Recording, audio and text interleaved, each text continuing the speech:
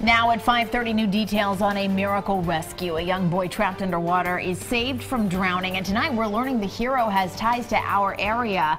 That man is trained to serve and protect. He was vacationing with his family in Myrtle Beach, South Carolina, when he heard a cry for help. Eyewitness News reporter Vittoria Woodill has more on what he did to keep the young boy alive.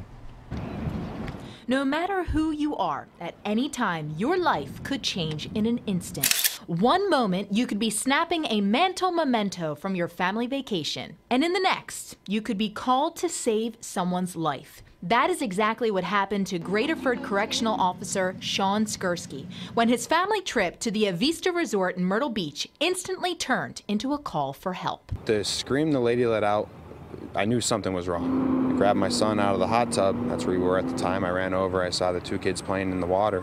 Well, I thought we were playing in the water, and it turned out they weren't. That's when I found out that one boy was stuck. It was a suction line in the lazy river. I just saw what was going on, and I jumped in the pool. For 8 minutes, Shaun and another passerby, who just so happens to be a correctional officer himself in New York, passed air underwater to the lungs of the young boy. I dove down. I was giving him breaths underwater, and the both of us couldn't get him out.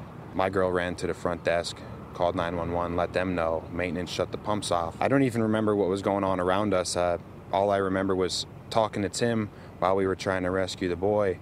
Finally, the North Myrtle Beach first responders in Horry County showed up. And unbelievably, when help arrived, the boy, submerged in water for what felt like forever, broke through the surface and lived. I'm just glad he's alive and he's hopefully doing well. It's a good outcome, but I kind of hope I never have to deal with it again.